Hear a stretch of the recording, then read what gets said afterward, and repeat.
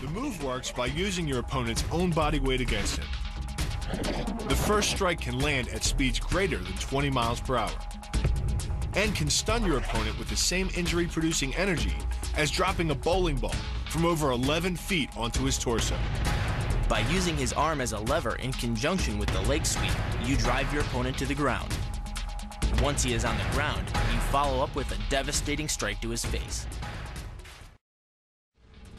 The secret to the move is wrist control.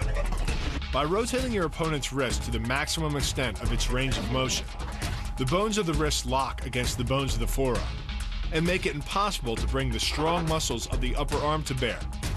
Then, you can pull your opponent off balance and into a potent knee strike. The combined force of the knee strike and your opponent's forward momentum can be as much as 2,000 pounds, enough to dent sheet metal. The effectiveness of the pola kaimau lies not in raw power, but in speed. By relying on your triceps to snap the strikes forward over the elbow, 3 blows can hit in 7/10 of a second.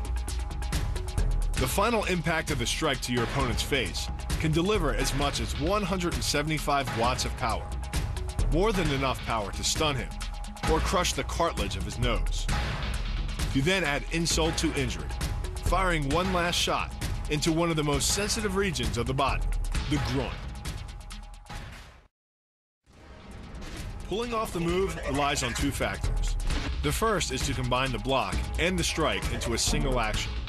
This reduces the time your opponent has to respond to just 1/10 of a second.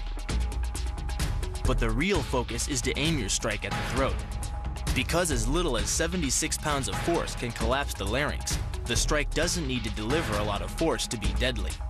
One blow like this and the fight is over. Come on.